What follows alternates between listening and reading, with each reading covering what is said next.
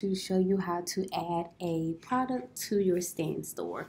So here you're going to navigate to the left hand side of your Stan store options and click on my store. You're going to scroll down till you get to the bottom of your screen and select add product.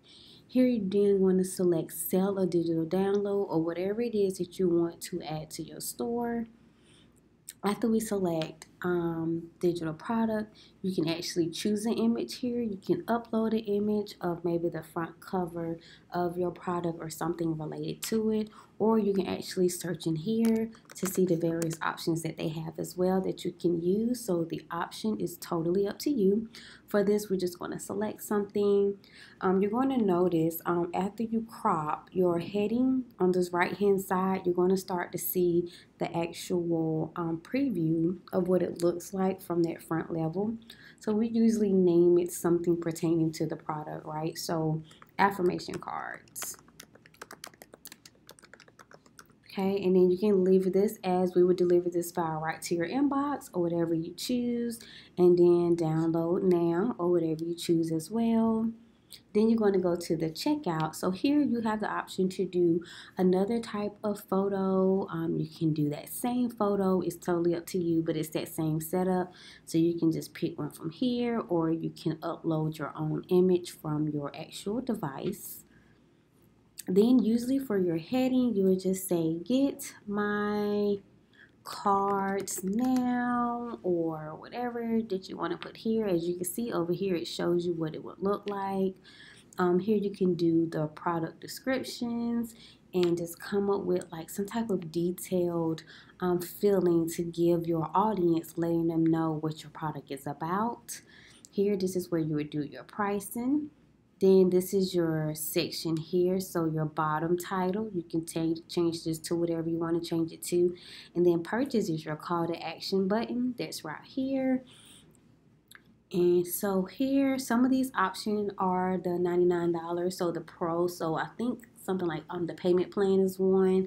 So if you have Pro, you'll have the option to do a payment plan and things like that. So these are the fields that the customer will enter. So name and email is usually all that you need. Some people need phone numbers for certain reasons, but this is where you can add field to what already is provided, which is here, so the name and the email. Then here you can actually upload the actual document that you want to sell them. So if it was affirmation cards, you can upload that PDF print, or if you wanted it to go into Canva as a template, you will upload your thank you page that has your template link here in the upload. If you needed to go to a link, right? So if you're selling some type of course, or you needed to go to another external link, you can select redirect to URL, and you can put the link here in your download or whatever you want the name of the link to be. Once you do that, you can publish. So when you publish, of course I cannot because I didn't finish everything, but after you publish, it's going to go to the bottom of your screen, and let me just show you an example. I'm just going to grab something, and let's see if it's going to let me do it after I do this. So once you publish, though, you're going to notice that your product goes to the bottom of your screen, or if it's your first product, it's just going to be right there for you. But the more products you add on, you'll be able to like move product description. Okay. Thank you for being happy. I don't know. Let's see if that's going to let it go through. Cool, there we go. They just need to see that you did something and changed it. So, what you're going to see now is, where did it go?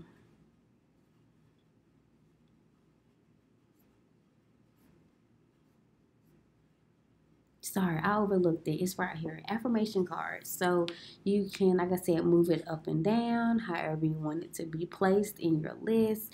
If you're done with it and you don't want to utilize this item anymore, or if it was seasonal and you want to turn it off for right now, you would just click these three dots and do unpublish. So once you unpublish it, it takes it off your storefront and stays it as a draft. So it's a good way to turn something off from your store without having to totally delete it. Just in case you ever wanted to turn it back on, you would just be able to like select that item that's in draft and then republish it again to bring it back to your storefront.